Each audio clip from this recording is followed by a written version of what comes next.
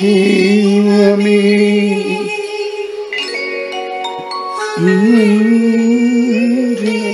ഹൃദയത്തിൽ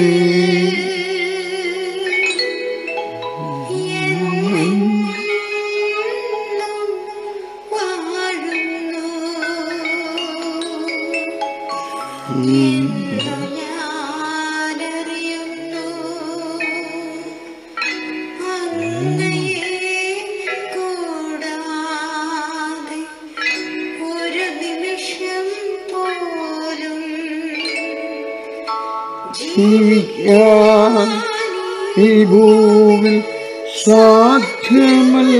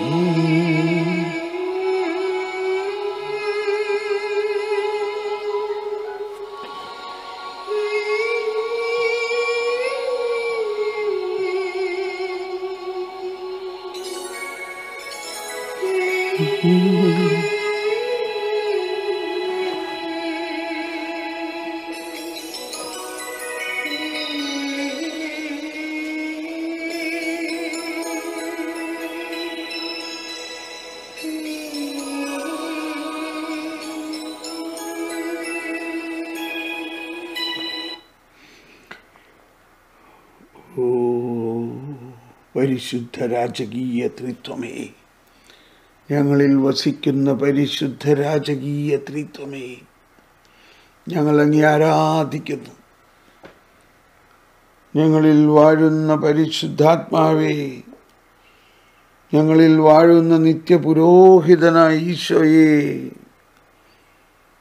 ഞങ്ങൾക്ക് വേണ്ടി ഗത്സമനിയിൽ ഭയാനകമായ പീഡ അനുഭവിച്ചുകൊണ്ട് പ്രാർത്ഥിച്ച് ബലിയർപ്പണത്തിൻ്റെ ആദ്യ ഭാഗം ഞങ്ങളുടെ നീതീകരണത്തിനായിട്ട്, ഞങ്ങളുടെ പാപമോചനത്തിനായിട്ട്, ഞങ്ങളെ ഉയർപ്പിക്കുന്നതിനായിട്ട് അങ്ങ് ഞങ്ങളിൽ നടത്തിയ അത്ഭുതകരമായ ആ പ്രാർത്ഥനകളെല്ലാം ഈശോയെ ഇന്നും ഇന്നും ഇന്നും അത് സംഭവിച്ചു കൊണ്ടിരിക്കുന്നുണ്ടല്ലോ, അതിന്നും സംഭവിച്ചു കൊണ്ടിരിക്കുന്നുണ്ടല്ലോ ഈശോയെ, അതെന്നേക്കും നിലനിൽക്കുന്നുണ്ടല്ലോ.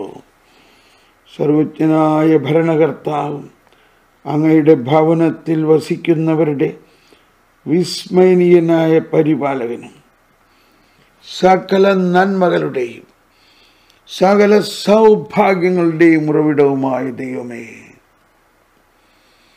അങ്ങയുടെ സ്വഭാവത്തിനൊത്ത വിധം ഞങ്ങളിൽ കരുണയായിരിക്കണമേ.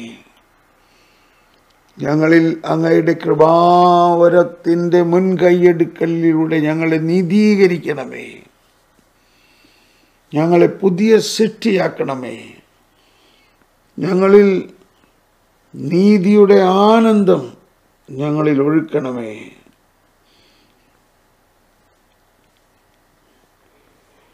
രാജകുമാരി സ്വർണ്ണക്കശ ഉടയാട ചാർത്തി അന്തഃപുരത്തിൽ ഇരിക്കുന്നു.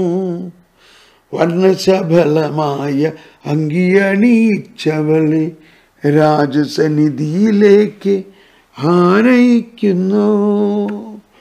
ഈശോയെ, അങ്ങ് രാജാവാണെങ്കിൽ ഞങ്ങൾ അങ്ങയുടെ രാജകുമാരിമാരാണ്.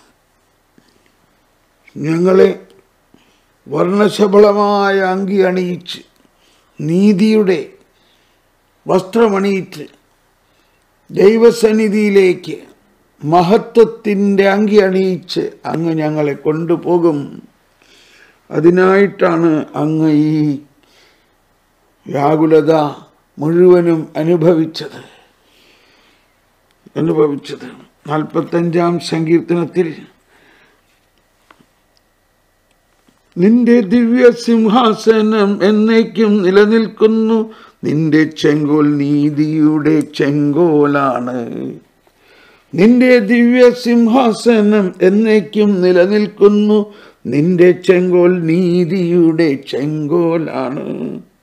നീ നീതിയെ സ്നേഹിക്കുകയും ദുഷ്ടതയെ വെറുക്കുകയും ചെയ്യുന്നു.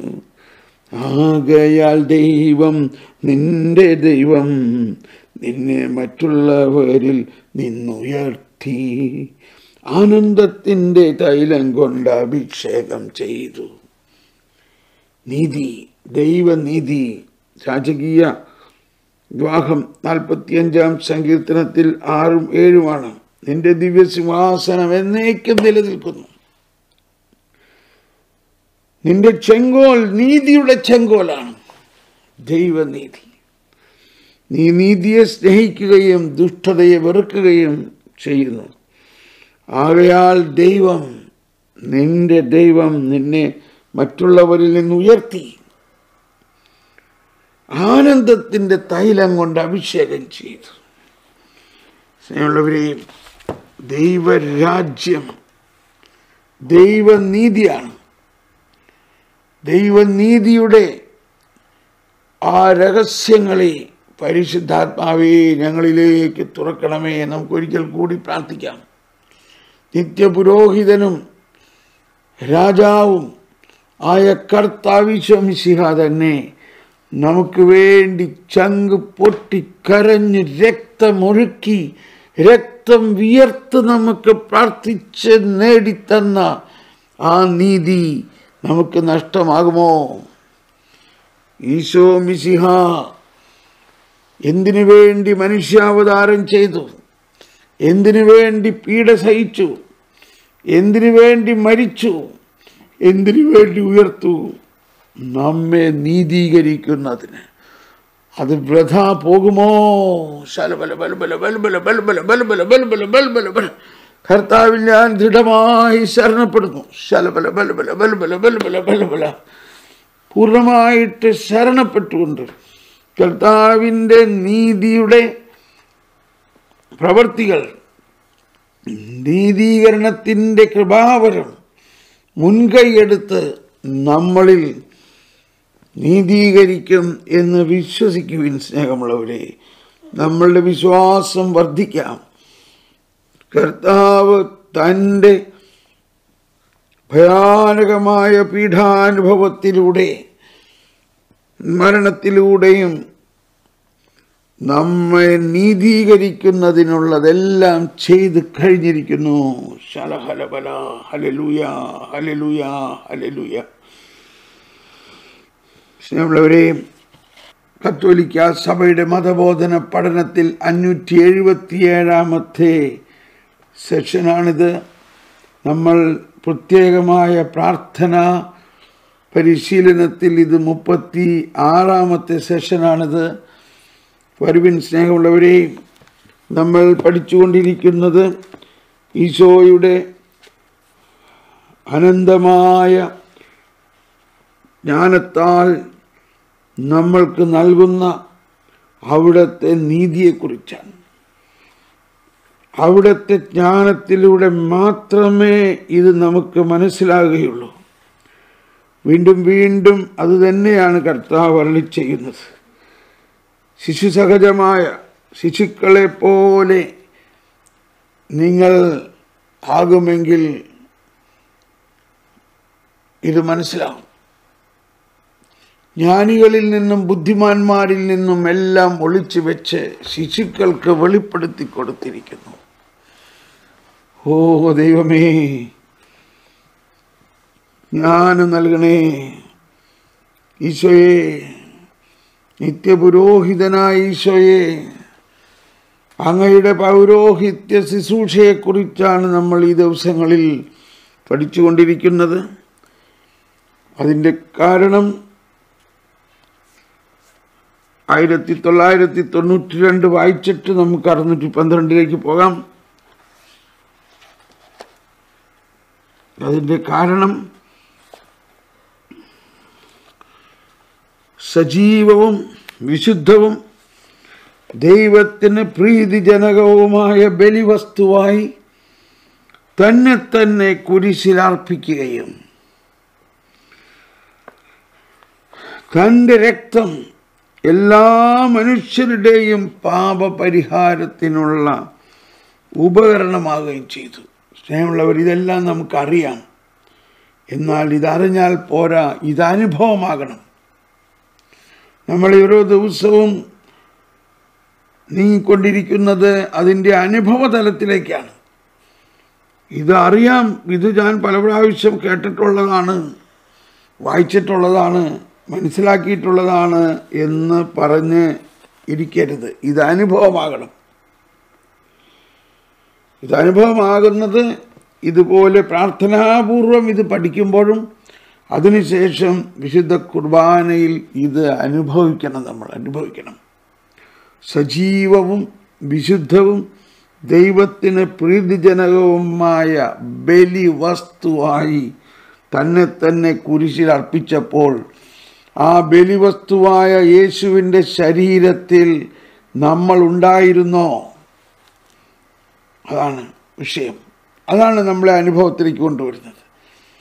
നമ്മൾ ആ യേശുവിൻ്റെ ശരീരത്തിൽ മനുഷ്യാവതാരം മുതൽ ഉണ്ടായിരുന്നു. ആ നമ്മൾ അടക്കമാണ് ഈശോ ബലി അർപ്പണം നടത്തുന്നത്. നമ്മൾ കഴിഞ്ഞ ക്ലാസ്സുകളിൽ പഠിച്ചു, അന്ത്യ അത്താഴവേളയിൽ അവൻ തൻ്റെ അപ്പസ്തോലന്മാരെ തൻ്റെ ബലിയിൽ ഉൾച്ചേർത്തു. ഈശോ ഒറ്റയ്ക്കല്ല ബലി അർപ്പിച്ചത്. ഈശോ രക്തം ചിന്തിയതുപോലെ തന്നെ അപ്പസ്തോലന്മാരെയും അതിൽ രക്തം ചിന്താൻ ഈശോ അവരെ അനുഗ്രഹിച്ചു. അങ്ങനെയാണ് കത്തോലിക്ക പൗരോഹിത്യം ഈശോ സ്ഥാപിച്ചത്. കത്തോലിക്ക പൗരോഹിത്യത്തിൽ എല്ലാ വൈദികരും ഈശോയുടെ പൗരോഹിത്യത്തിൻ്റെ ശുശ്രൂഷകരാണ്. ഈശോ അർപ്പിച്ച ബലിയുടെ ശുശ്രൂഷകരാണ്. ഈശോ അർപ്പിച്ച അതേ ബലിയുടെ ഭാഗമായിട്ടാണ് അവരെല്ലാം ചെയ്യുന്നത്. അവർ ബലി അർപ്പിക്കുമ്പോൾ ഈശോയും അവരും നമ്മളും കൂടി ചേർന്നാണ് അർപ്പിക്കുന്നത്. വീണ്ടും സജീവവും വിശുദ്ധവും ദൈവത്തിന് പ്രീതിജനകവുമായ ബലിവസ്തുവായി തന്നെ തന്നെ കുരിശിലർപ്പിക്കുകയും തൻ്റെ രക്തം എല്ലാ മനുഷ്യരുടെയും പാപപരിഹാരത്തിനുള്ള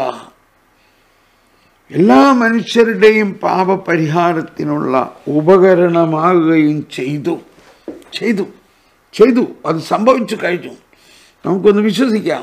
ദൈവമേ, ഞങ്ങളുടെയും ലോകം മുഴുവൻ്റെയും പാപപരിഹാരത്തിനായി അങ്ങയുടെ മനുഷ്യാവതാരവും അങ്ങയുടെ പീഡാനുഭവവും അങ്ങയുടെ ഉത്ഥാനവും അതിന് കാരണമായി.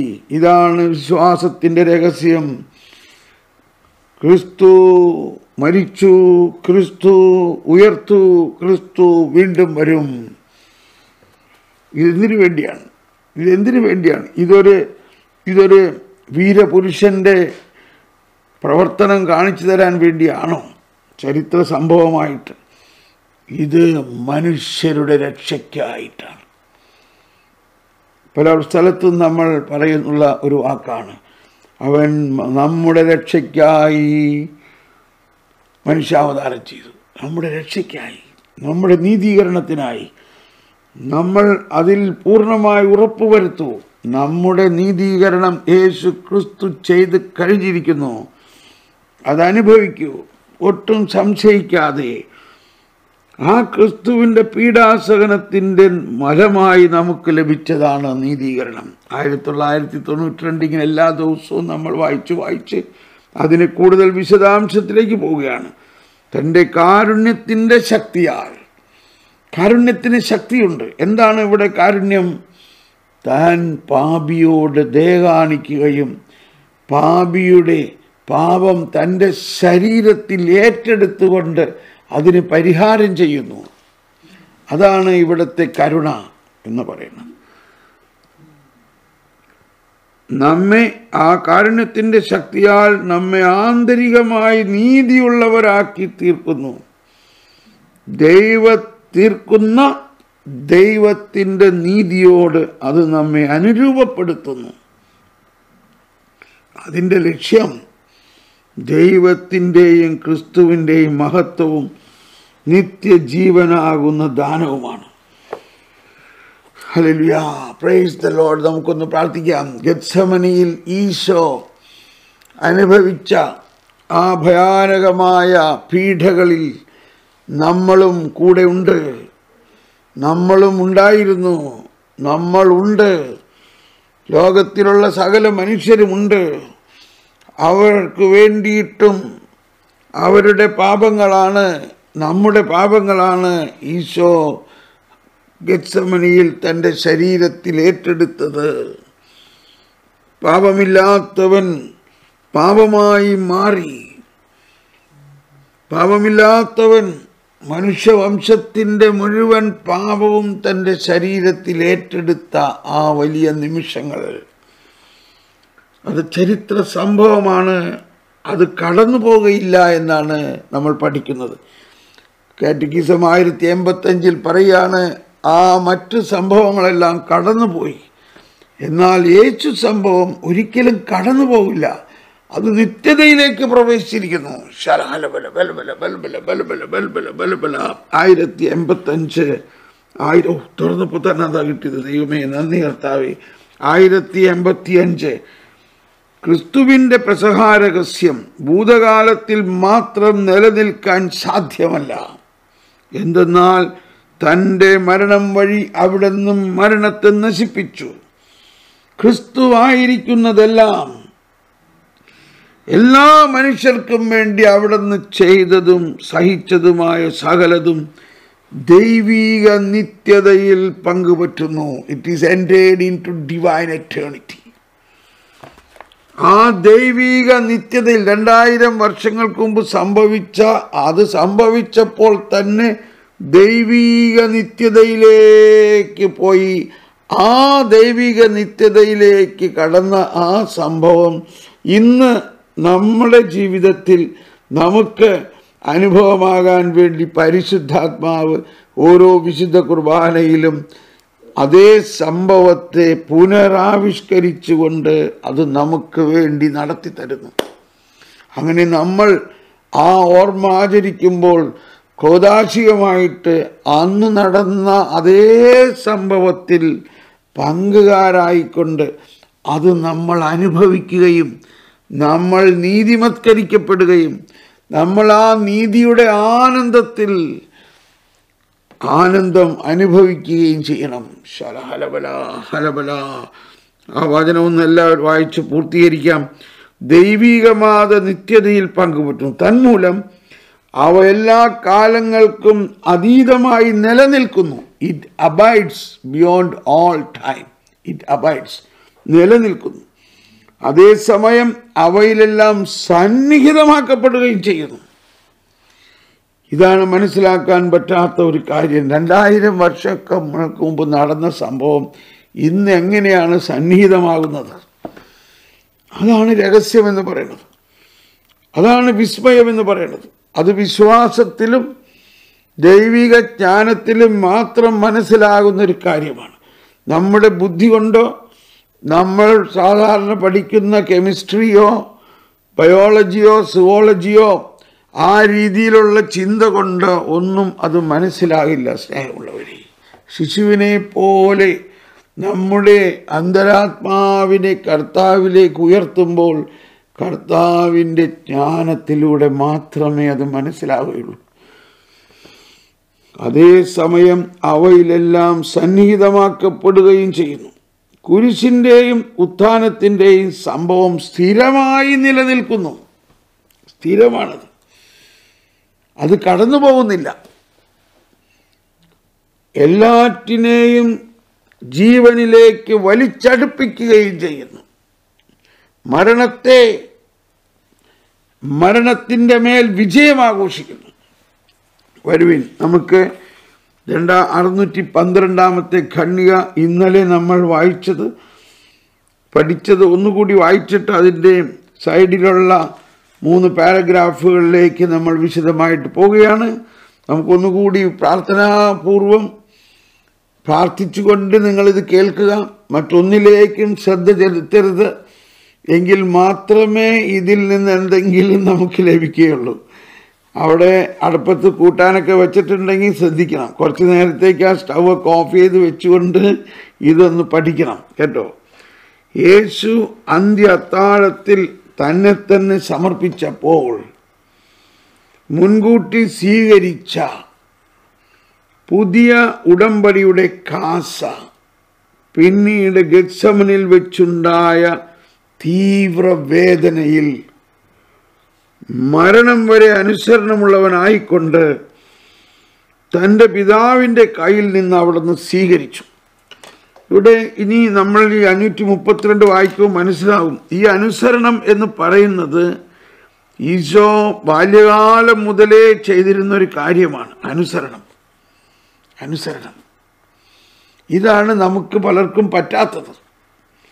അതായിരുന്നു ഉത്ഭവ പാപത്തിൻ്റെ പ്രധാന പാപം. എന്താണ് ഉത്ഭവ പാപം? അനുസരണക്കേട്.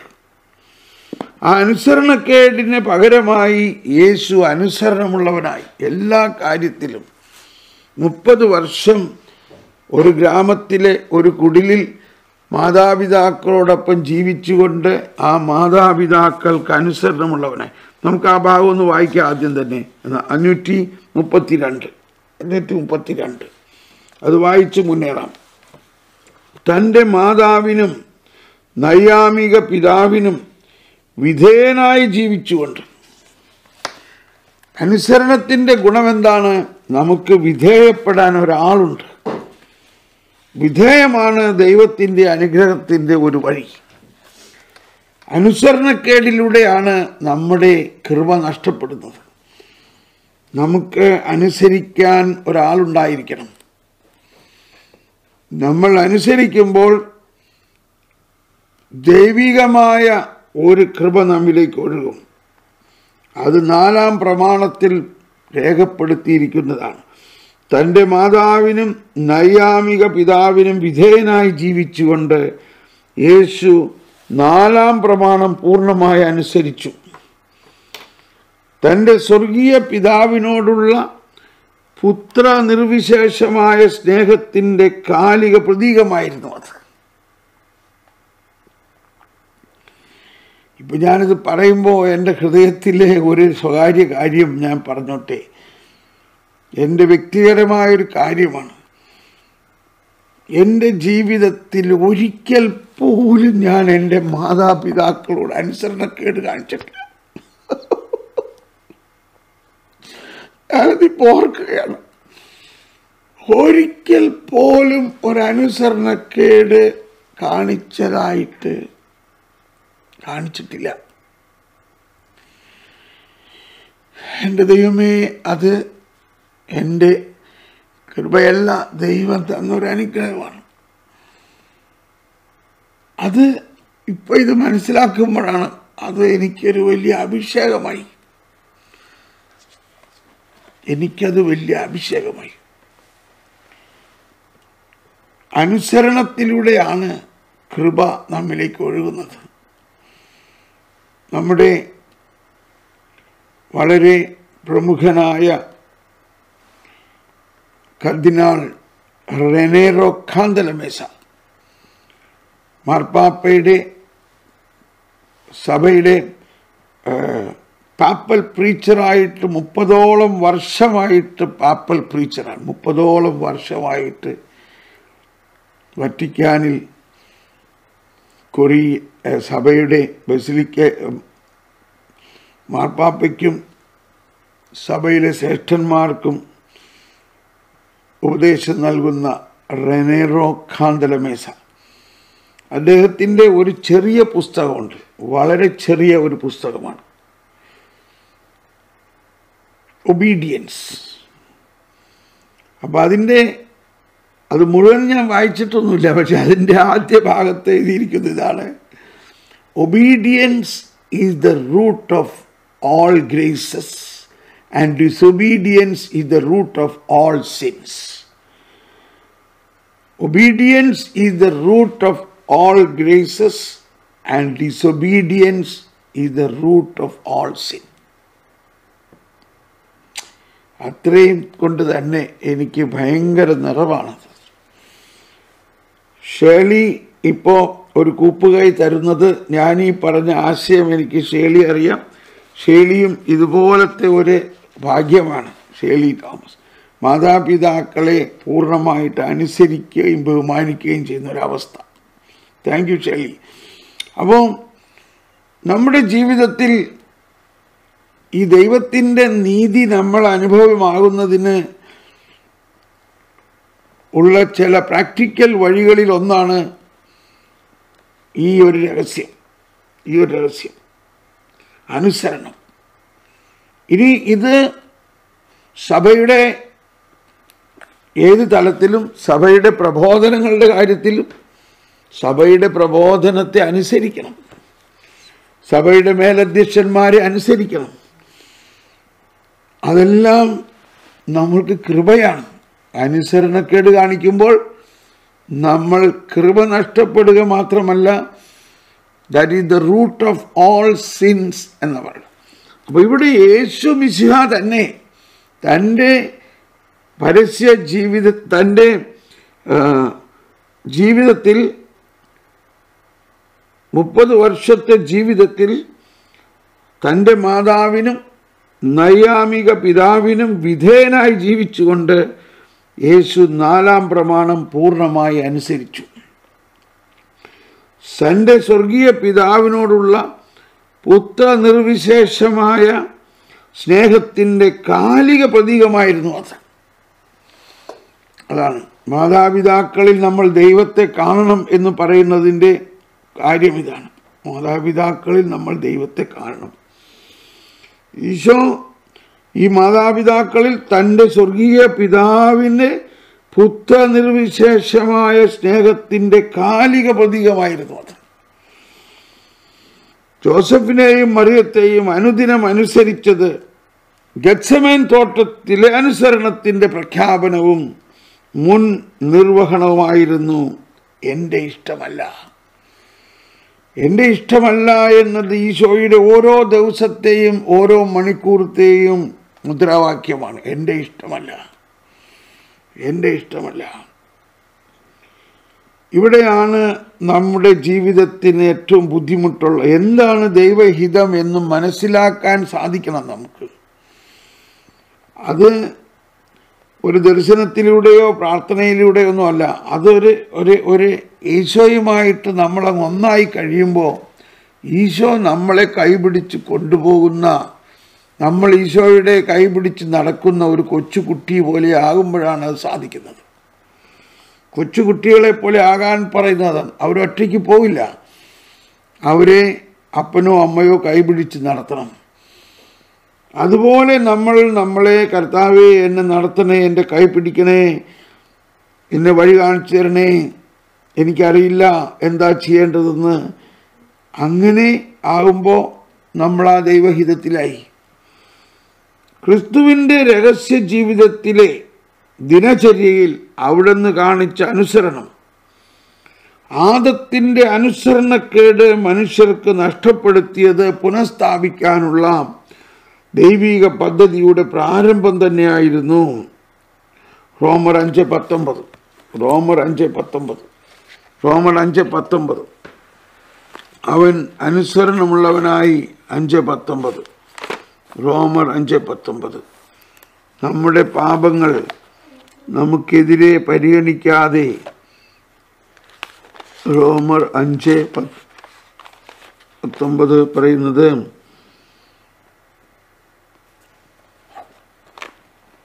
ഒരു മനുഷ്യന്റെ അനുസരണക്കേടിനാൽ അനേകർ പാപികളായി തീർന്നതുപോലെ ഒരു മനുഷ്യന്റെ അനുസരണത്താൽ അനേകർ നീതിയുള്ളവരാകും. കണ്ടോ, ഇപ്പൊ നമ്മൾ വായിക്കുമ്പോൾ എല്ലാം കാണുന്നത് നീതി എന്ന് മാത്രമേ കാണുന്നുള്ളൂ.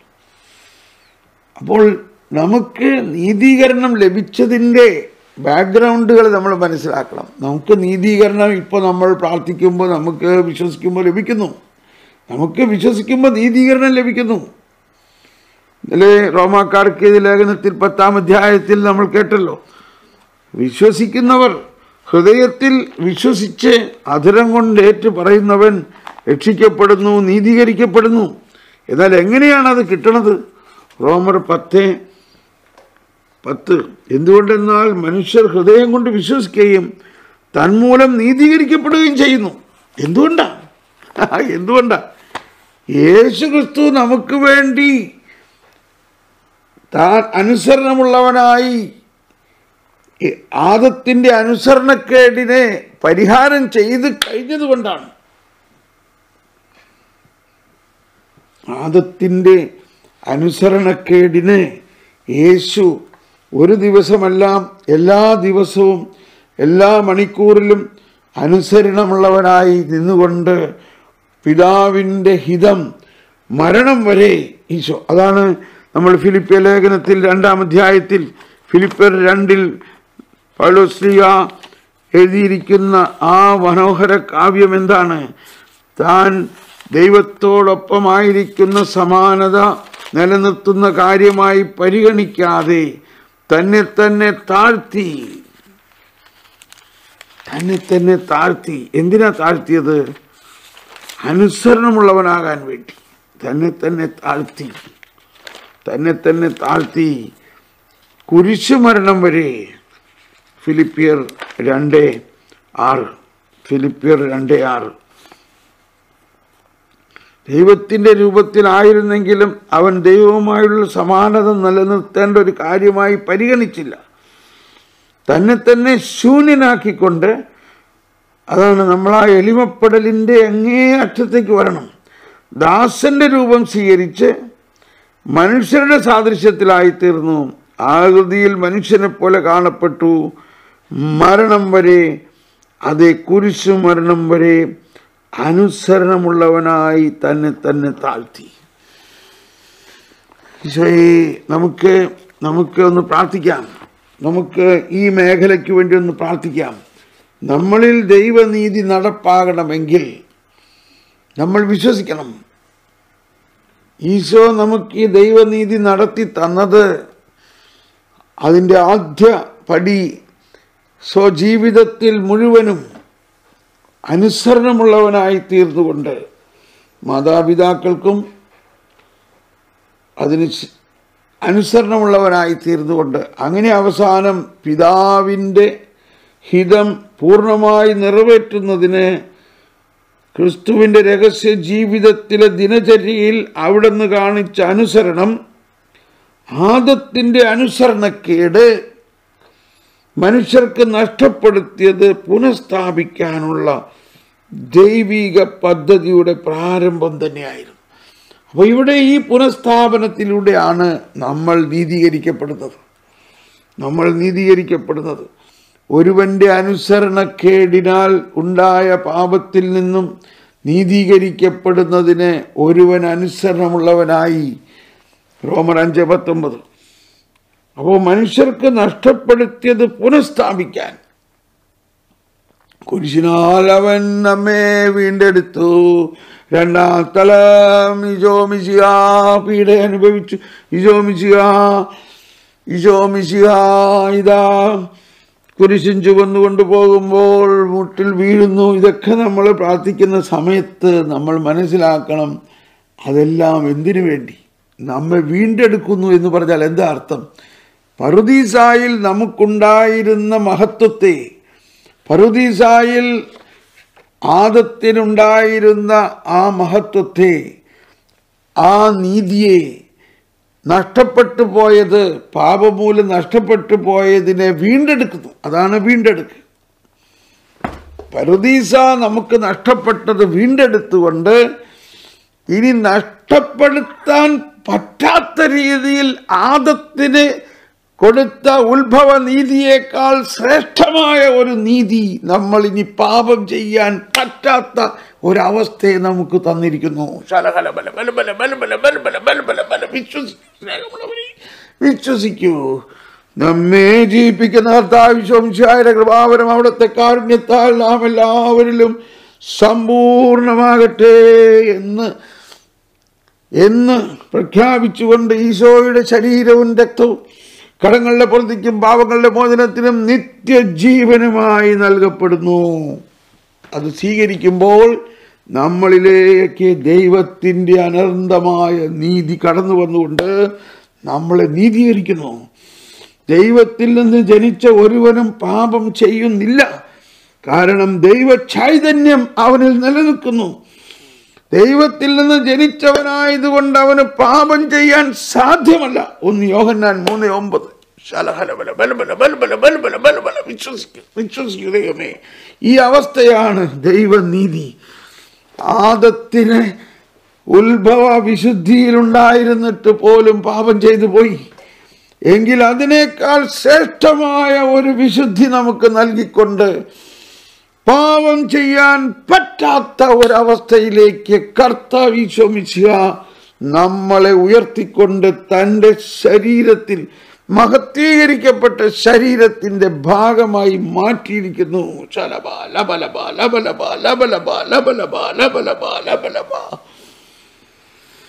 ഈശോയെ വരുവിൻ, നമുക്ക് പ്രാർത്ഥനാപൂർവം നീങ്ങണം. ഇനി 2600 ഖണ്ഡികയിലേക്ക് പോകാം. 2600 ഈശോയുടെ പ്രാർത്ഥനയെ കുറിച്ചിട്ടാണ്. 2600 എന്ന് പറയുമ്പോൾ നമ്മൾ ഉടനെ ഓർത്തണം, 2600 എന്ന് പറഞ്ഞാൽ പ്രാർത്ഥനയുടെ ഭാഗങ്ങളാണത്. അതിൽ ഈശോയുടെ പ്രാർത്ഥനയെക്കുറിച്ചാണ് അവിടെ പറയുന്നത്. ക്രിസ്തുവിൻ്റെ ശുശ്രൂഷയിൽ പരിശുദ്ധാത്മാവിൻ്റെ പ്രവർത്തനവും. 2600 ഞാൻ മാർക്ക് ചെയ്യട്ടെ.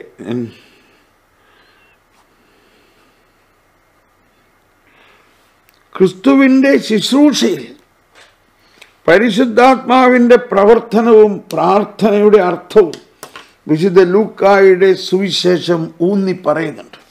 എന്തുകൊണ്ടാണ് നമ്മൾ ഓർക്കണം? വിശുദ്ധ ലൂക്കായുടെ സുവിശേഷം ഈശോയുടെ പൗരോഹിത്യ മുറപ്രകാരമുള്ള സുവിശേഷമാണ്. അതാണ്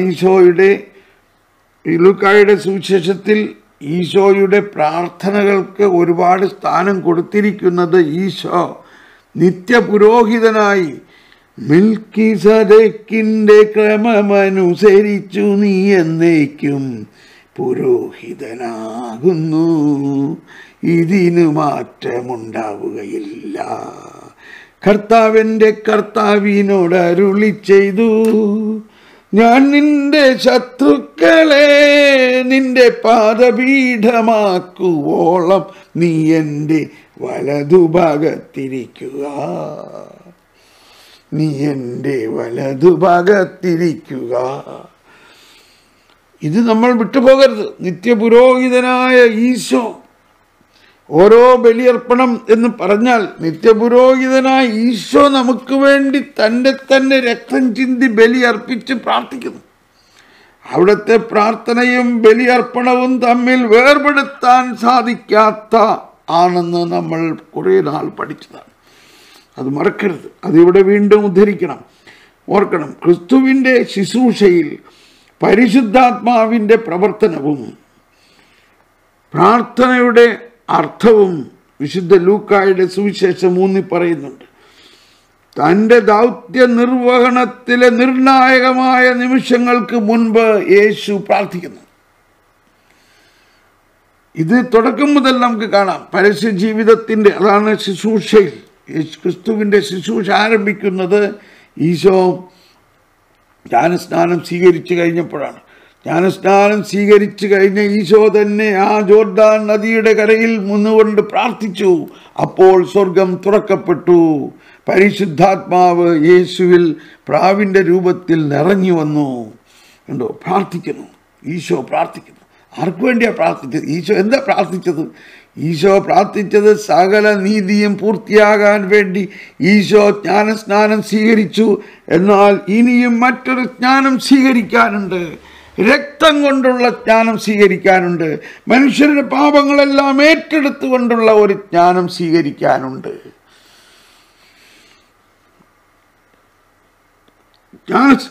അതെന്നെ ഇവിടെ എഴുതിയിരിക്കും. ജ്ഞാനസ്നാനത്തിൻ്റെയും, എന്താ ഒറ്റ വാക്ക് അവിടെ എഴുതിയിട്ടുള്ളൂ. ജ്ഞാനസ്നാനത്തിൻ്റെയും രൂപാന്തരീകരണത്തിൻ്റെയും അവസരത്തിൽ സ്വപിതാവ് അവിടത്തേക്ക് നൽകിയ സാക്ഷ്യത്തിന് മുൻപും തൻ്റെ പീഡാനുഭവം വഴി പിതാവിൻ്റെ സ്നേഹപദ്ധതി പൂർത്തിയാക്കുന്നതിന് മുൻപും ഉണ്ടോ? ലൂക്ക 3:21 ജ്ഞാനസ്നാനം നമ്മൾ പറഞ്ഞു കഴിഞ്ഞു. ലൂക്ക 9:28 ഈശോയുടെ രൂപാന്തരീകരണം. ഈശോ താബോർ മലമുകളിൽ പ്രാർത്ഥിച്ചു കൊണ്ടിരുന്നപ്പോൾ അവൻ്റെ മുഖം മാറി. പൂർണ്ണമായ ഒരു ഗ്ലോറി, മഹത്വീകരിക്കപ്പെട്ടൊരവസ്ഥ ഈശോയുടെ വീണ്ടും വരുന്ന അവസ്ഥയാണത്. ഈശോ യുഗാന്ത്യത്തിൽ വരാനിരിക്കുന്ന ആ അവസ്ഥയുടെ ഒരു സാമ്പിൾ ഈശോ അവിടെ കാണിക്കുകയായിരുന്നു. ഈശോ തൻ്റെ ദൈവ മഹത്വത്തിൽ വീണ്ടും വരുന്ന ഈശോ തന്നെയാണ് ഈ നസ്രത്തിൽ 30 വർഷം ആരും അറിയാതെ ജീവിച്ചതെന്നൊന്ന് ഓർത്തു നോക്കിയേ. ഈ യുഗാന്ത്യത്തിൽ സർവമഹത്വത്തോടു കൂടി സകല മനുഷ്യരെയും ഉയർപ്പിക്കുന്ന ഈശോ തന്നെയാണ് ഈ നസ്രത്തിലെ ഗ്രാമത്തിൽ ആരും അറിയാതെ ഇരുന്നത്. നമുക്ക് പറ്റുമോ? അതൊക്കെ നമുക്ക് പറ്റുമോ? നമുക്കങ്ങനെ പറ്റുമോ? നമുക്കൊരു ഇത്തിരി അഭിഷേകം ഉണ്ടെങ്കിൽ ഒരു രോഗശാന്തി ശുശ്രൂഷ നടത്തണം, വലിയ ബാനറും ഫ്ലക്സും എല്ലാം അടിച്ച് ലോകപ്രശസ്ത വചന പ്രഘോഷകൻ തോമസ് പോള് വചനം പ്രഘോഷിക്കുന്നു, രോഗശാന്തി നടത്തുന്നു, മൈക്ക് വെച്ച് പറയുന്നു, റോഡിൽ നീല ഫ്ലക്സും അടിച്ച്. ഇതായിരുന്നു നമ്മുടെ അവസ്ഥ. ഇപ്പം ലജ്ജ തോന്നുകയാണ് അതൊക്കെ. എന്നാൽ ഈശോ നിത്യപുരോഹിതനും അനന്ത കാരുണ്യയുമായ സർവാധിപനായ ഈശോ ആരും അറിയാതെ ആരും അറിയരുത് എന്നുള്ള ആ അവസ്ഥയിൽ ആ ഒരു ചെറിയ വീട്ടിൽ അവിടെ ജീവിച്ചു. ഇവിടെയാണ് അഭിഷേകം. അതാണ് മാർപ്പാപ്പ ഫ്രാൻസിസ് മാർപ്പാപ്പയായി കഴിഞ്ഞപ്പോൾ മാർപ്പാപ്പയുടെ ആ പാലസ് ഉപേക്ഷിച്ചുകൊണ്ട് ഒരു ദരിദ്ര, അല്ലെങ്കിൽ ഫ്രാൻസിസ് എന്നുള്ള പേരെടുത്തത് തന്നെ ഈ ദാരിദ്ര്യത്തിൻ്റെ അഭിഷേകത്തിന് വേണ്ടിയിട്ടാണ്. ദാരിദ്ര്യത്തിൻ്റെ അഭിഷേകം, ആ സഹനം.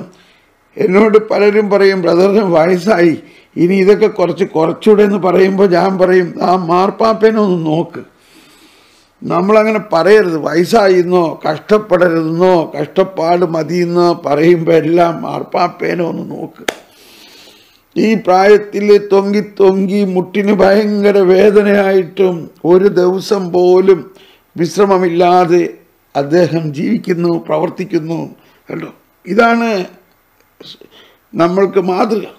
നമുക്ക് വേറെ ആരും നോക്കണ്ട മാതൃകയായിട്ട്, മാർപ്പാപ്പയെ മാത്രം നോക്കിയാൽ മതി. അദ്ദേഹം പറയണത് കേൾക്കുക. അദ്ദേഹമാണ് നമ്മുടെ ഇടയൻ. നമുക്കൊരു ഇടയനെ തന്നിരിക്കുന്നു. ആ ഇടയനെ പറയണത് കേട്ട് ആ ഇടയൻ്റെ കൈ പിടിച്ച് നീങ്ങിയാൽ മതി, എല്ലാം ശരിയാവും.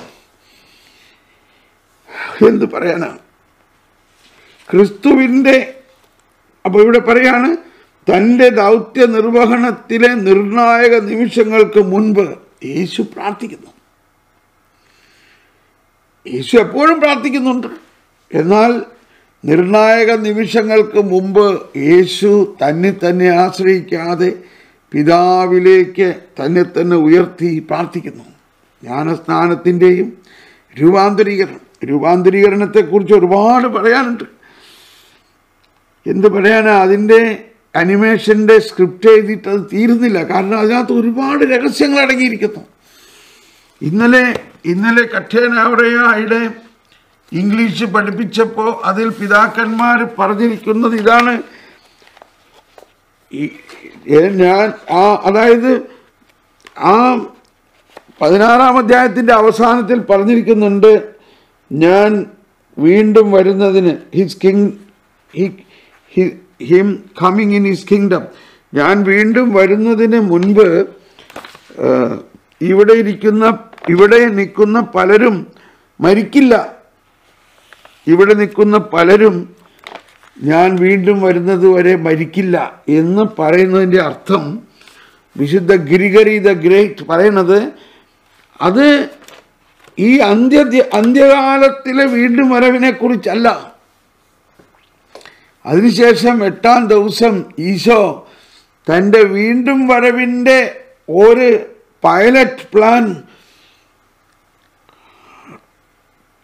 താബോർ മലയിലെ ട്രാൻസ്ഫിഗറേഷനിൽ കാണിക്കാൻ പോവുകയാണ്. അതാണ് അതിൻ്റെ ഒരു വശം. രണ്ടാമത്തെ വശം, ഈശോയുടെ പീഡാനുഭവവും മരണവും ഉയർപ്പിന് ശേഷം സഭയാകുന്ന ദൈവരാജ്യം എന്നത് ഈശോയുടെ സഭയാണെന്നാണ് പറയുന്നത്. ആ സഭയിൽ ഈശോ വരുന്നു, സഭ ആരംഭിക്കുന്നു. അതൊക്കെയാണ് അതിൻ്റെ അർത്ഥം. എനിവേ, ഇപ്പം പെട്ടെന്ന് അതിലേക്ക് പോയതിൽ എന്നോട് ക്ഷമിക്കണം. പക്ഷേ ഇത് ഞാൻ എൻ്റെ അകത്തുനിന്ന് വന്നത് ഈശോയുടെ ആ നസ്രസിലെ ജീവിതവും പരസ്യ ജീവിതവും ഈശോയുടെ പരസ്യ ജീവിതത്തിലെ ഓരോ ഘട്ടങ്ങളിലും ഈശോ പ്രാർത്ഥിച്ചപ്പോഴെല്ലാം ഈ രൂപാന്തരീകരണത്തിൻ്റെ തരംഗവും ഈശോയുടെ പുനരുത്ഥാനത്തിൻ്റെ അവസ്ഥയും ഈശോയുടെ അകത്ത് ഹിഡനായിട്ടുണ്ടായിരുന്നു. അപ്പോൾ ഈശോയുടെ രൂപാന്തരീകരണം നടക്കുന്ന ഈശോ ആ രൂപാന്തരീകരിക്കപ്പെടുന്ന അവസ്ഥയെ തൻ്റെ അകത്ത് കാമഫ്ലജ് ചെയ്തുകൊണ്ടാണ് ഇരിക്കുന്നത്, തൻ്റെ മനുഷ്യത്വത്തിലൂടെ. കാമഫ്ലജ് ചെയ്യുന്നു, മനസ്സിലായില്ല? അതായത് ഈശോയിലുള്ള ആ മഹത്വീകരിക്കപ്പെട്ട വ്യക്തിത്വം അവിടെ ഉണ്ട്, എന്നാൽ അതിനെ ഒരു മനുഷ്യത്വം കൊണ്ട് മറച്ചു പിടിച്ചിരിക്കുകയാണ്. മനുഷ്യത്വത്തിൻ്റെ ഒരു കാമഫ്ലജ്.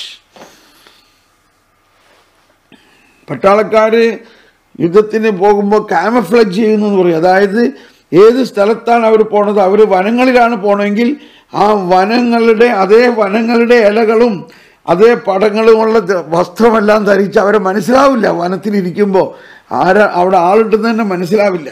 അതാണ് കാമഫ്ലജ് എന്ന് പറയുന്നത്. അതുപോലെ മനുഷ്യരുടെ കൂടെ ജീവിച്ചുകൊണ്ട് ആ തൻ്റെ മനുഷ്യരുടെ ആ ശരീരപ്രകൃതി താൻ സ്വീകരിച്ചുകൊണ്ട് തൻ്റെ മഹത്വീകരിക്കപ്പെട്ട പ്രകൃതിയെ ആരും കാണാതെ മറച്ചു വെച്ചു. അങ്ങനെയാണ് ഈശോയുടെ ജീവിതം മുഴുവനും. ഒന്ന് ആലോചിച്ച് നോക്കി, എന്തോ ഒരു വിസ്മയമാണ്, എന്തോ ഒരു വിസ്മയം. അപ്പം ഈശോയുടെ രൂപാന്തരീകരണത്തെക്കുറിച്ചൊക്കെ നമ്മൾ പഠിക്കണം. അപ്പോൾ നമുക്കത് മനസ്സിലാവും. അപ്പം ആ രൂപാന്തരീകരണത്തിൻ്റെ അവസ്ഥയെ നമ്മുടെ നീതീകരണത്തിന് വേണ്ടി ഈശോ തരികയാണ് ചെയ്യണത്. അങ്ങനെ നമ്മൾ രൂപാന്തരീകരിക്കപ്പെട്ട് കഴിയുമ്പോഴാണ് നമ്മൾ പാപം ചെയ്യാൻ പറ്റാത്ത അവസ്ഥ വരുന്നത്. ആ രൂപാന്തരീകരണമെല്ലാം നമ്മളിൽ സംഭവിക്കുന്നു. അതാ ഒരു കാറ്റഗിസത്തിൽ പറയുന്നുണ്ട്, 1000 നമ്പർ 1000 പറയുന്നുണ്ട്, വിശുദ്ധ കുർബാനയിലൂടെ ഈശോയുടെ രൂപാന്തരീകരണത്തിൻ്റെ ഒരു ആസ്വാദനം നമുക്ക് ലഭിക്കുന്നു. വിശുദ്ധ കുർബാനയിലൂടെ നമ്മൾ വിശുദ്ധ കുർബാന സ്വീകരിക്കുന്നത് ഈശോയുടെ മഹത്വീകരിക്കപ്പെട്ട ശരീരമാണ്. 1000 നമ്പർ 1000 എങ്ങനെ ഉത്ഥാനം സംഭവിക്കുന്നു എന്നത് നമ്മുടെ ഭാവനയ്ക്കും ഗ്രഹണശക്തിക്കും അതീതമാണ്. അത് വിശ്വാസത്തിന് മാത്രം അഭികാമ്യമാണ്. എന്നാലും വിശുദ്ധ കുർബാനയിലുള്ള നമ്മുടെ ഭാഗഭാഗിത്വം നമ്മുടെ ശരീരങ്ങൾ ക്രിസ്തുവിലൂടെ രൂപാന്തരപ്പെടുന്നതിൻ്റെ ഒരു മുന്നാസ്വാദനം നമുക്ക് പ്രദാനം ചെയ്യുന്നു. നമ്മുടെ സമയം കഴിയാറായി. 2600 പോകാം.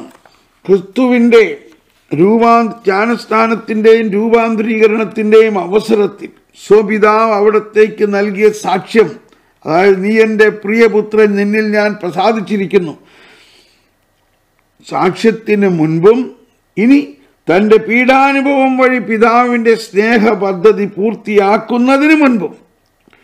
ലൂക്ക 22:32.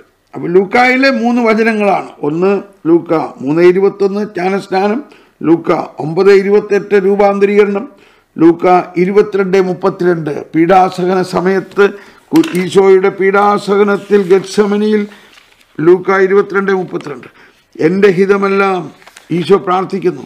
പീഡാസഹനത്തിൽ ഈശോ പ്രാർത്ഥിക്കുന്നു. 22:32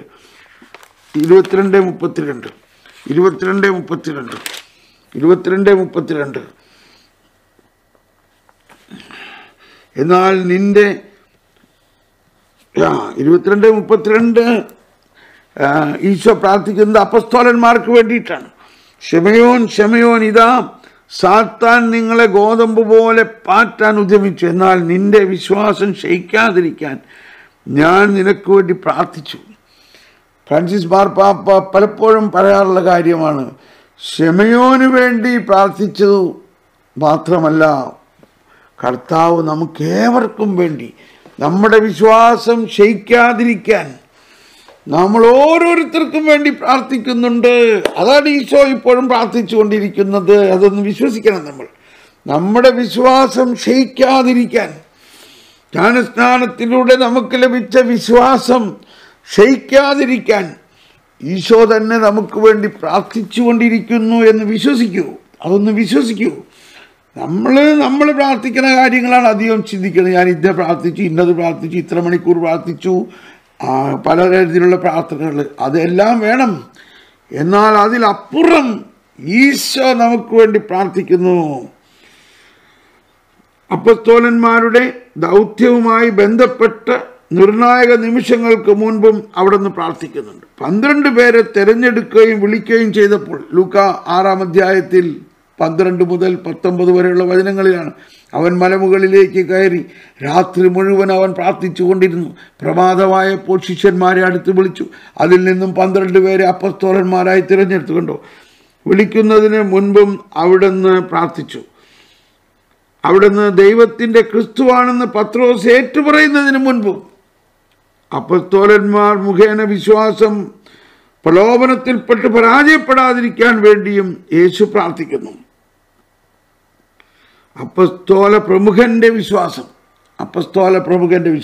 അപ്പോസ്തലന്മാർ മുഖേന എന്ന് പറഞ്ഞത് തെറ്റായിപ്പോയി, ക്ഷമിക്കണം. ഞാനങ്ങ് ധൃതി പിടിച്ചു പോവുകയാണ്, സമയം കഴിഞ്ഞു.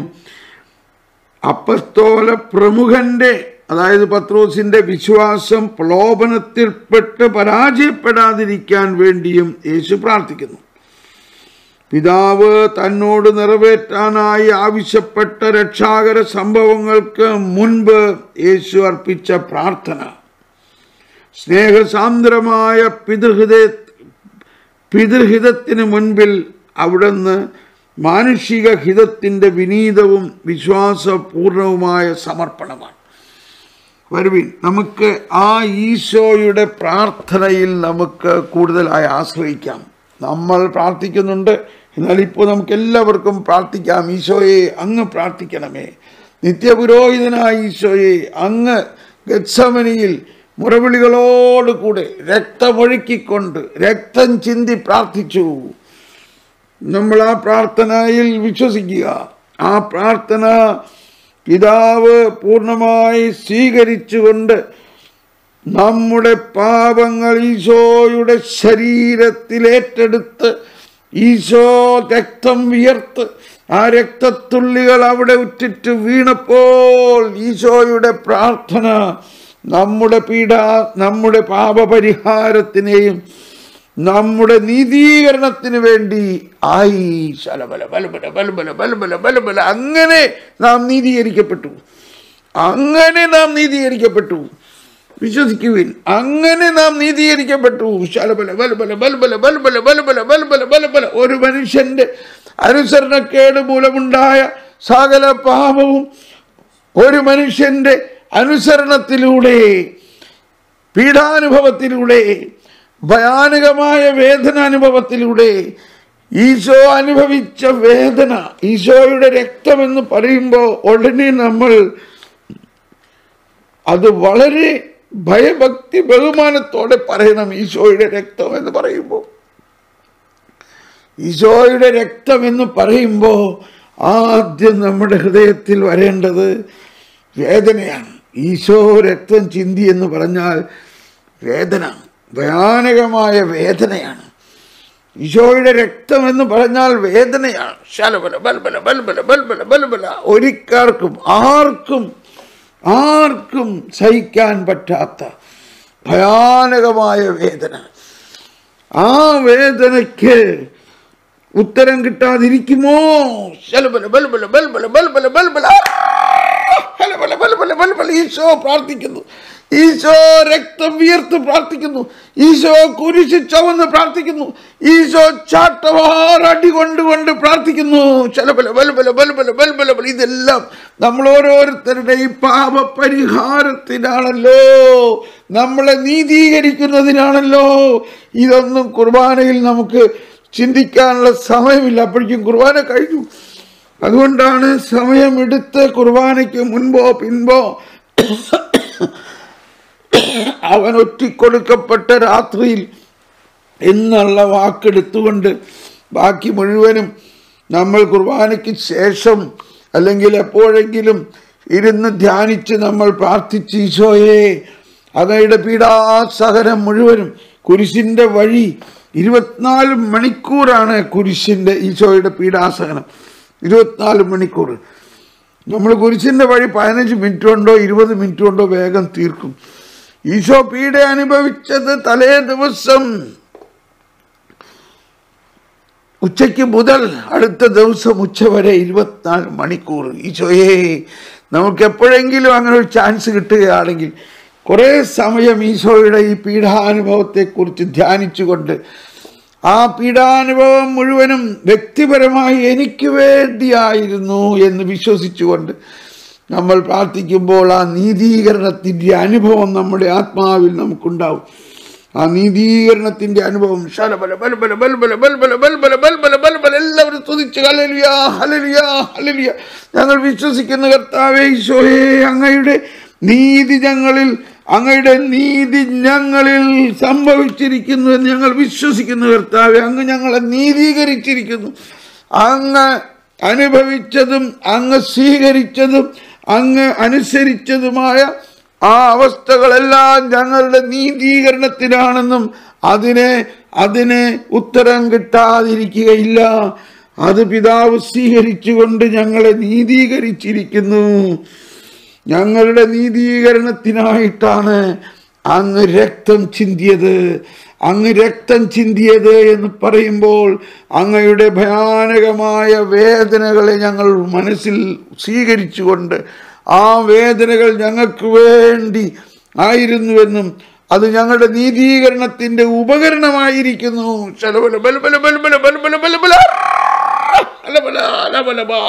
നമ്മുടെ വേദനകളും നമ്മൾ ഇന്ന് അനുഭവിക്കുന്ന വേദനകളെല്ലാം അതോട് ചേർത്തുകൊണ്ട് നമുക്ക് കർത്താവിനെ സ്തുതിക്കാം. ഈശോയെ ഞങ്ങളുടെ അങ്ങയുടെ നീതി ഞങ്ങൾക്ക് അനുഭവമാക്കണേ.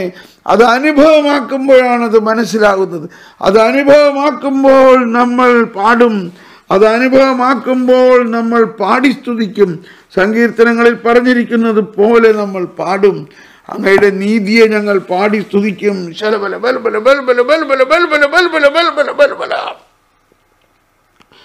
ഇനി നിങ്ങൾ വിശുദ്ധ കുർബാനയിലേക്ക് പോകും. ആ വിശുദ്ധ കുർബാനയിൽ കുറച്ച് സമയം കുർബാന കഴിഞ്ഞിട്ട് അവിടെ ഇരുന്നു കൊണ്ട് ഈ രഹസ്യങ്ങളെ മനസ്സിൽ കണ്ട് ആ വിശുദ്ധ കുർബാന കടന്നു പോകുന്നില്ല എന്ന് വിശ്വസിച്ചുകൊണ്ട് ആ കുർബാനയിൽ ഈശോ ഈ രഹസ്യങ്ങളുടെ പുനരാവിഷ്കരണം നടത്തിയത് നമ്മൾ അനുഭവിച്ച് നീതിയെ അനുഭവമാക്കണം. Praise the Lord, praise the Lord. Thank you. എല്ലാവർക്കും നന്ദി. കുര്യൻ ജോസഫ് സാറിൻ്റെ ഫൈനൽ വേർഡ് എഴുതിയിരിക്കുന്നത് വായിക്കാം. May the Holy Spirit bless us all abundantly today to pray with Jesus, in Jesus, and to Jesus to increase our faith. Thank you, Sare. Thank you.